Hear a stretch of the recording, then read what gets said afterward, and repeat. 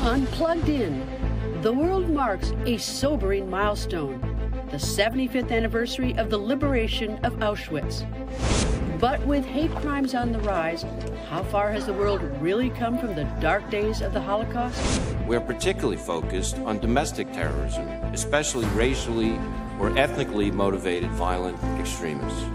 In the United States, the FBI declares racially motivated violence a threat to national security and compares white nationalist and neo-Nazi groups to Islamic State. Is it possible to eradicate hate and racism? On Plugged In, Lessons from Auschwitz. Hello, welcome to Plugged In. I'm Greta Van Susteren. Recently, world leaders gathered in Poland to mark a solemn anniversary. It has been 75 years since the liberation of prisoners at the Nazi death camp at Auschwitz. It is estimated that more than 6 million Jews were murdered in the Holocaust, and of that 6 million, more than 2 million of the murdered were executed at Auschwitz. Reporter Henry Ridgewell traveled to Poland to speak with one man who survived that death camp. Along with his photographs and letters, Stanislav Zalewski keeps his memories locked away, occasionally letting them out to share the horrors of the past. Zalewski was 18 when he was arrested for painting Polish resistance symbols on walls in Nazi-occupied Warsaw. After a brutal interrogation, he was imprisoned. About 37,000 of these prisoners were killed, and about 60,000 were taken from Pawiak prison to concentration camps. I was among these 60,000. I was taken to Auschwitz-Birkenau on October 6, 1943. The procedure was as follows. Registration in Auschwitz I camp, which involved taking personal information, taking off all our civilian clothes, cutting off hair, shaving, tattooing, putting on prison-striped uniforms. We got only a cap, a shirt, a jacket, underwear, pants, and wooden clogs. Zalewski was tattooed with the number 156569. Guards referred to prisoners only by number. Many new arrivals were taken directly to the gas chambers. Stronger men and women were used as forced labor. If one of the prisoners did not look fit enough for further work, the SS pointed him out with a stick to the camp writer, who would write down the prisoner's number. Afterwards, these prisoners were called out and taken on foot to the crematorium. One day, lorries arrived at the barracks, and women were led out, ordered to strip naked, and they were loaded as though they were some commodity. These trucks were followed by a soldier on a motorbike as they moved toward the crematorium. I still remember today the screams of these women. The transportation lasted several hours until they emptied the barracks.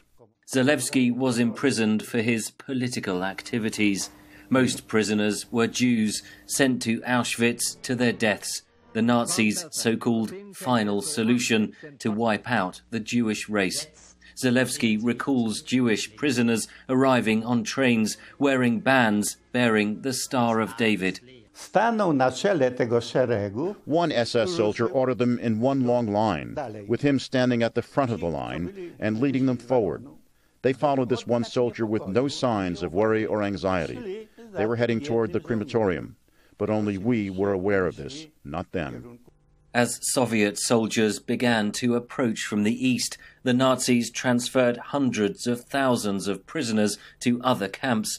Tens of thousands died on the journey. Zalewski was taken to the Mauthausen-Gusen camp in Austria. In May 1945, rumors spread of the Allied advance, and German guards fled. On May 5th, American military vehicles arrived. 2 American soldiers got off. One of them knew some Polish and shouted, "You are free." It took me 78 days to get from Nuremberg to Warsaw. I arrived in Warsaw on July 22nd, 1945, wearing U.S. Army fatigues. Zalewski is president of the Polish Union of Former Political Prisoners of Nazi prisons and concentration camps. 75 years on, he still struggles to reconcile what happened.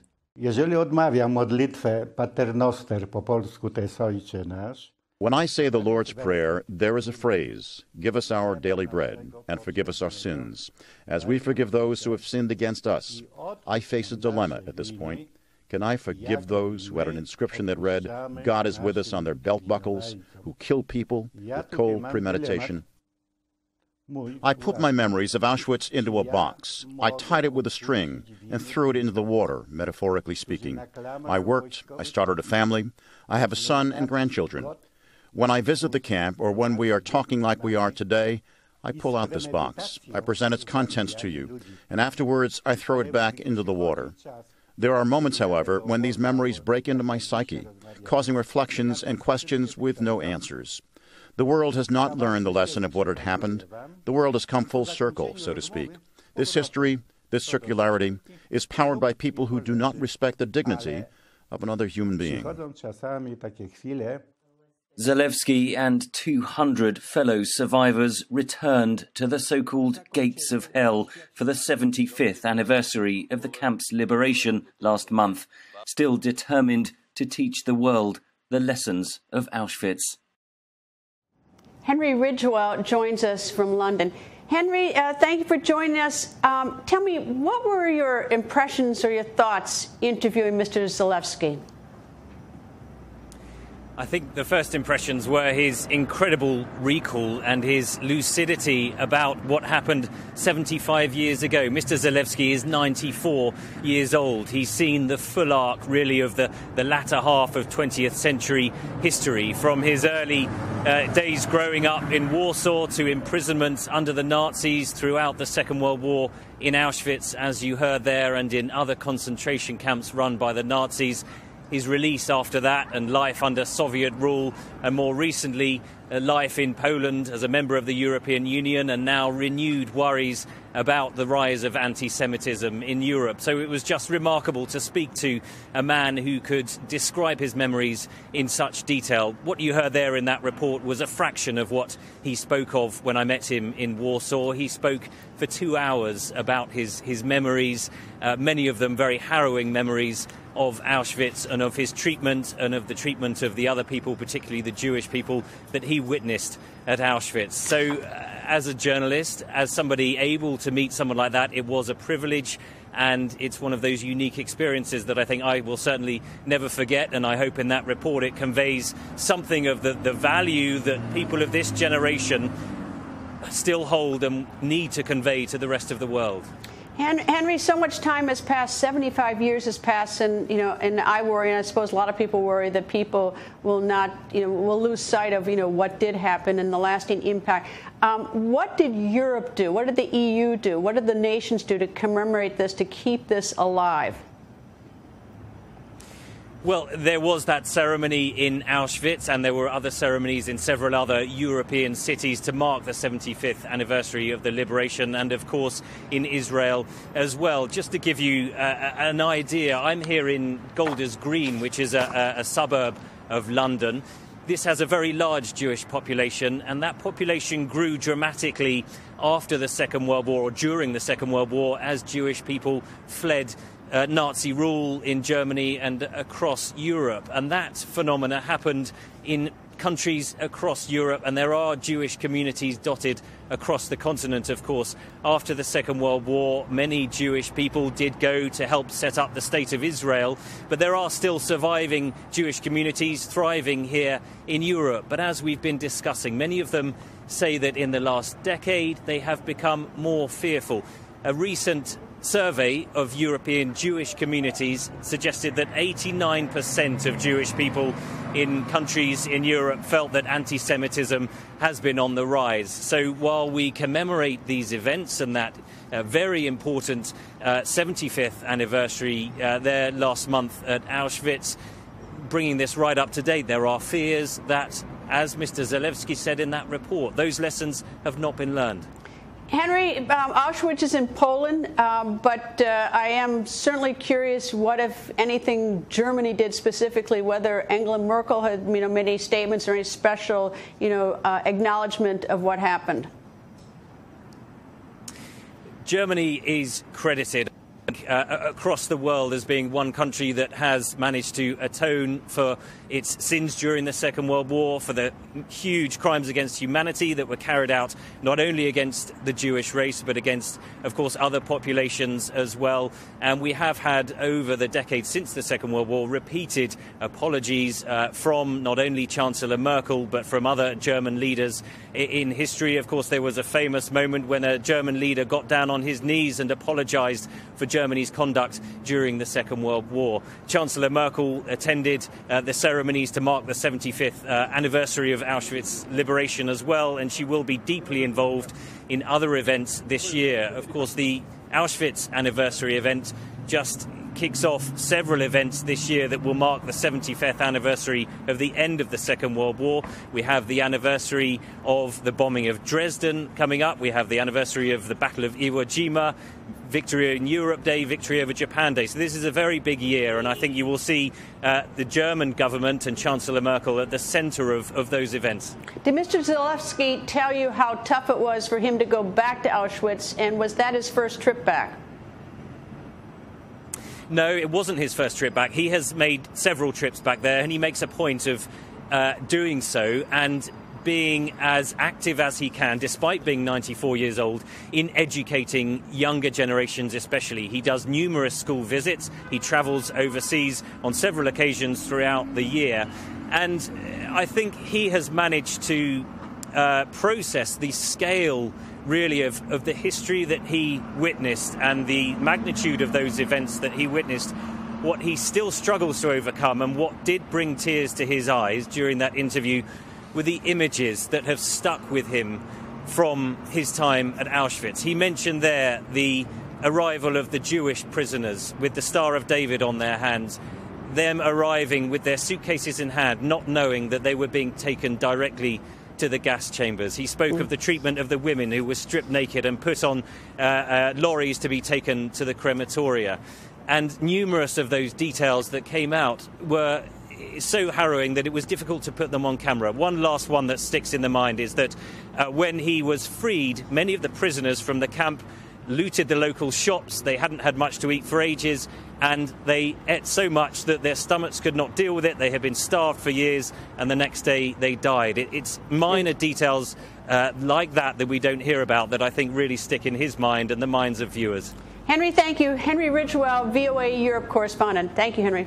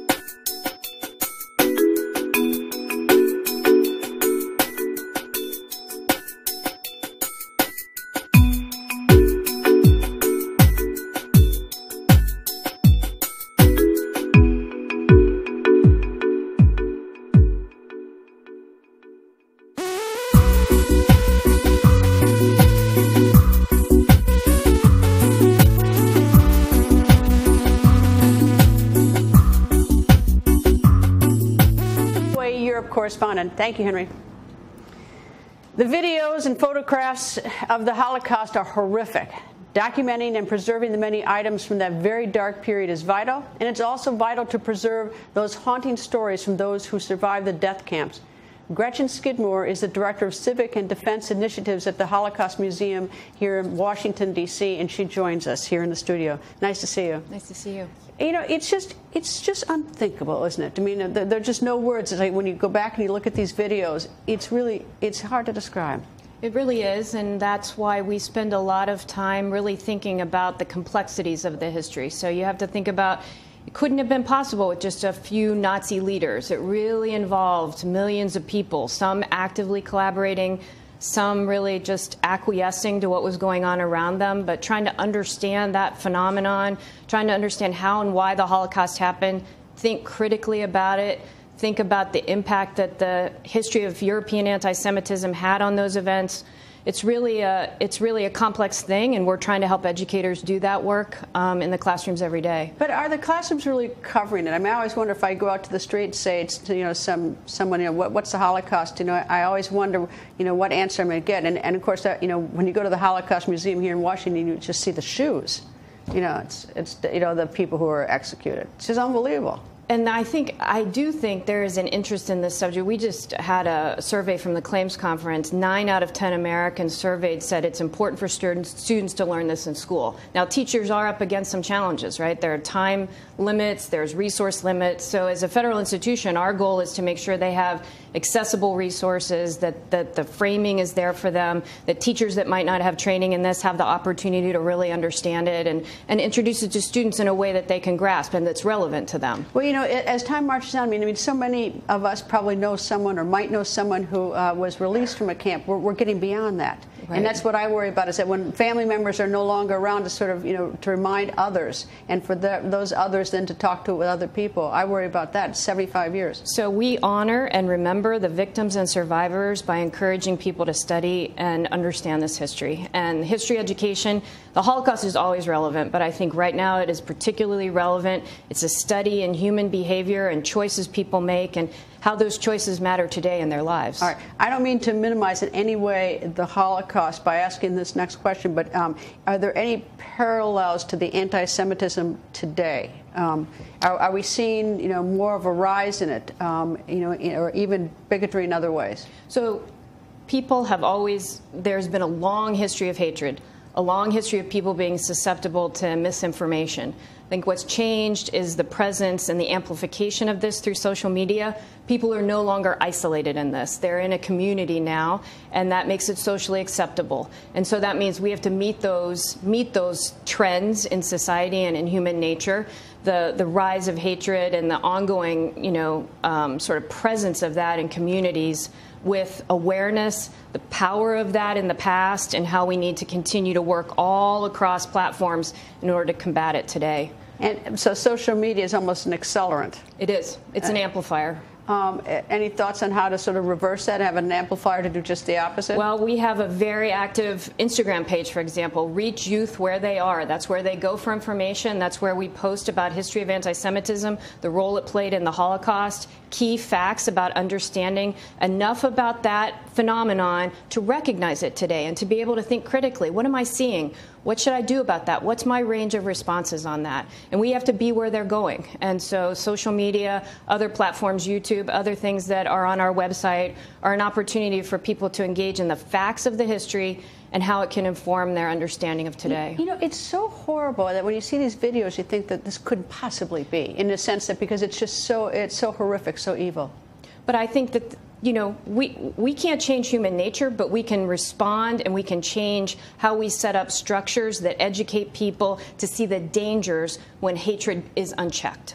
And that's what we learned from the history of the Holocaust. Well, and let me say again, my next statement is not to minimize what happened in the Holocaust, because it stands alone. But I tip my hat to the museum, because the Holocaust Museum here in Washington is one of the few entities that has condemned as genocide what has happened to the Rohingya Muslims in Myanmar as they got pushed out into Bangladesh. So when you look at early warning indicators in societies that help us not only respond once there have been group-targeted violence, but also to get people to understand that we can look for these indicators and prevent some of these things, that's the mission of the museum. But it's interesting how, everyone said never again, but we've had Rwanda and now we have this. I mean, there is there's a little bit of, looking the other way. But we can also recognize that there are structures that are possible to implement both in the United States government, and a lot of the work of our centers at the museum are about engaging governments in setting up structures that recognize these things and respond early. You said in terms of helping educators in questions of time. You're saying that the teachers don't have the time in the classroom?